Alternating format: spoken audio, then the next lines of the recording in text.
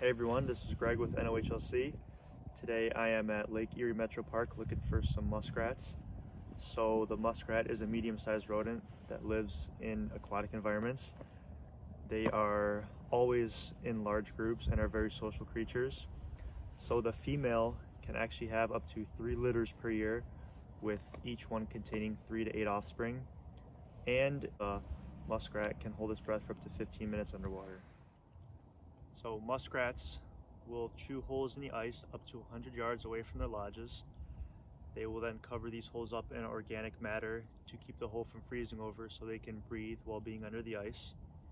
These small mounds are called push-ups, where the muskrats will collect food and eat, and that's how a muskrat survives the winter.